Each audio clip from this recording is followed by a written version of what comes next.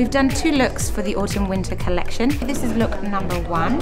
What we've done here with the skin is we've kept it very, very natural and glowing, with more of a contour on the cheek rather than a pop of colour, so coming underneath to contour the skin, but really keeping it nice and radiant and glowing.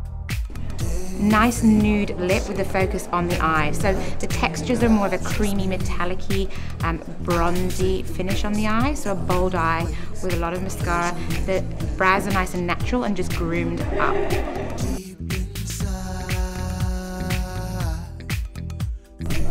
So this is look number 2. We've created a focus more on a bold lip, keeping the skin again very, very natural and glowing. Again, the focus is not on the cheek, it's more from underneath with a contour.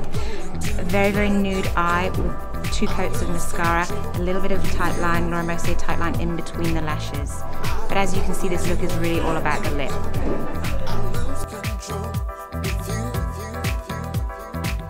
The inspiration behind both of these looks is really about the woman who is radiant and glowing from within and has that power and independence to combine the two. So with the skin, it's natural and glowing and that inner beauty is shining through, and the power of the independence of the woman is either the bold lip or the bold eye in the 2 looks that we've incorporated.